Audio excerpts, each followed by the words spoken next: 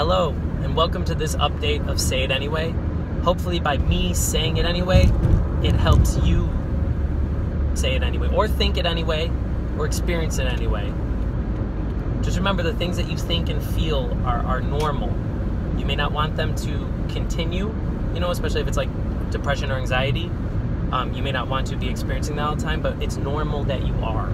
Okay, it is not you that is weird.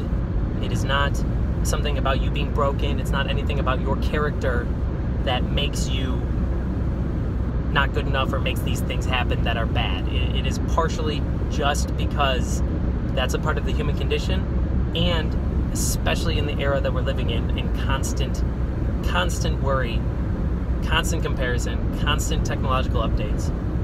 The reason why I'm recording this one right now is because I want to remind everybody something that I want to remind myself, which is that things aren't suddenly all different just because you didn't get an update. So I'm this person that, like, if I didn't hear from somebody, if I didn't get a response, or I haven't had a show in a couple weeks, I suddenly think that I can't do anything. I suddenly feel like I have no following, or that nobody cares, or that there's not been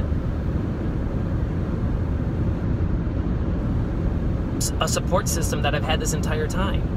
And it's not true. I when I was younger, just because I didn't talk to my friends on the phone that day, I didn't suddenly assume that we weren't friends anymore.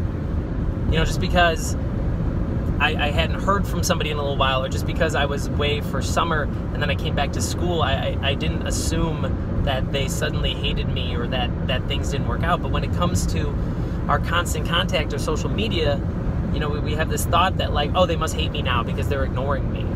Like, no, people are doing their own stuff. And, like, I get in my own head, and then I think everybody is where my brain is. So if I'm feeling self-conscious, I'm feeling like everyone else in the world is understanding that they're self-conscious, or that I am self-conscious. They can see that on me. They can see that I don't feel like the same person I used to be. Recently, I've been coming to terms with the fact that I was a very pushy person. I was very self-centered and very Adam-centric, and I would, very much make things about me, and I've been trying to make it about other people and other things. And I think the old me would be bragging about the things I've done, like, oh, I donated blank, or I helped blank with blank. Like, the old me was really happy about being able to brag about ways I was helping, and then this time I kind of feel bad doing that, so I'm not gonna do that. I think. I don't know, I may. But I've been coming to terms with it, so I've been really self-conscious, and now I'm thinking back about the relationships I've had with other people and feeling bad about some of the ways in which I acted. And then when those people come to me, I'm under the understanding that they're where my head is, and that they're judging me too for my past behaviors, when really that's not what's going on. They're just saying hi. They're just talking to me. They're still in my life, so there's obviously something about me that they liked, or there was a way in which we connected, or maybe it wasn't all bad.